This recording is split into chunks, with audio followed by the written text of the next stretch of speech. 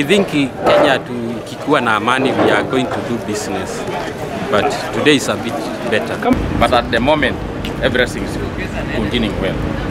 But not at a full speed as it used to be. But we are realizing business is better than yesterday. The fear is that this is an export market.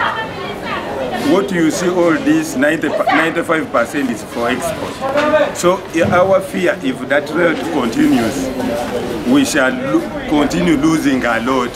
So if these protests continue, that means even the supply of what is taking place in which come from Kenya, like fuel, we shall even begin getting fuel shortages in these countries of EAC.